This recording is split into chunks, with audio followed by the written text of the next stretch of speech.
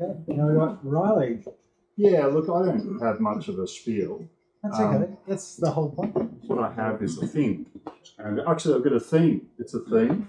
So, it's 1977. You want to go down to the arcade. You're not sure what time it is. So, you would perhaps check your pulsar time computer, circa 1975.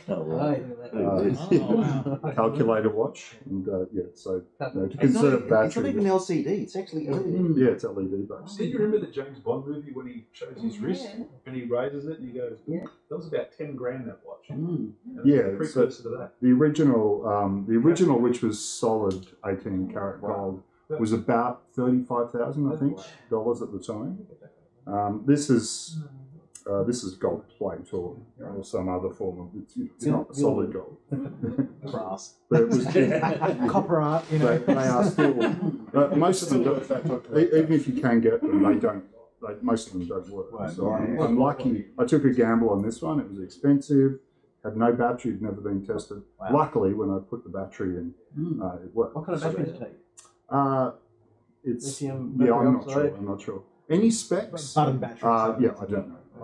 I just got the jeweler to put the batteries button in. batteries. Like Yeah. Game and watch style batteries, whatever. Multiple, like 2 of them or heaps? Yeah, I think it's 3. Okay, really thin ones probably. Yeah. Luckily, you can still get them. Yeah, but change it for a while. Well, you don't wear them all the time anymore.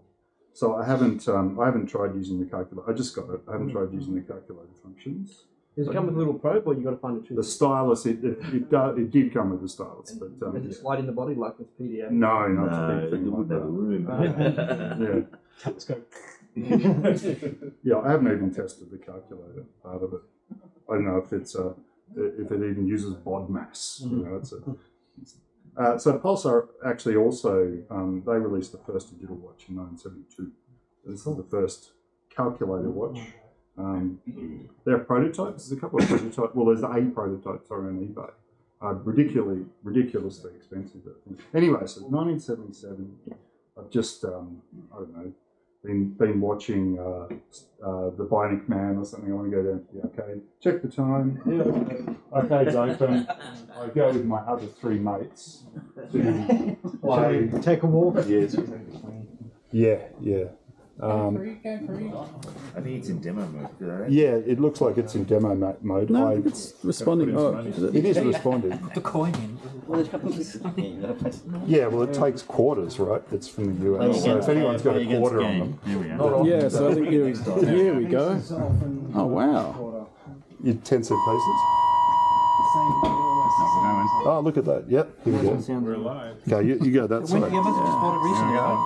Someone get the bank. Yeah, well, I've had it for about a year. It's just been sitting there. Okay, you must have got I do have a lot of stuff. What kind of hardware is Again, I don't know. It just looks cool, right? Yeah. I don't know what's inside of it. Yeah, I wonder if it even has a CPU. Yeah, I'm losing. I'm terrible. I think because we're always serving in your direction, so Yeah, you've got to put. Oh, yeah, I don't know. Because you keep winning. Well, You can predict where it's going to be. it went straight through. What a cheat. Oh, the collision detection is. Yeah, dude. It changes angle a bit. There may be a few logic chips need replacing.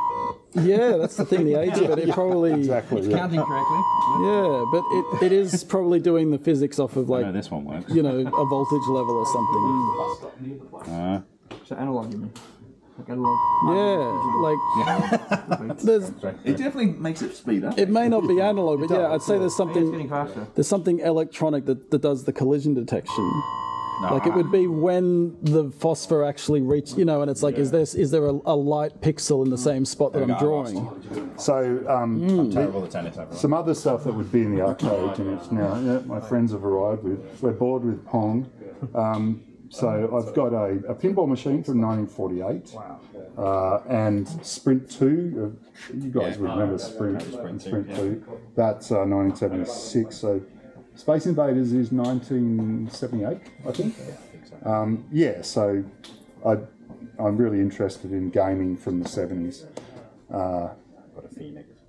Yeah, okay. That was a few years after. What's that, sorry? I think it was 1980. Yeah. Anyway, so that is 4-player Pong. There are actually videos of people playing it online, and I think it was quite popular in Germany, from what I've seen.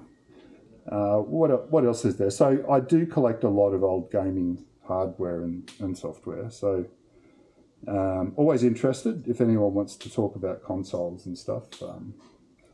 That's something else that I have a lot of.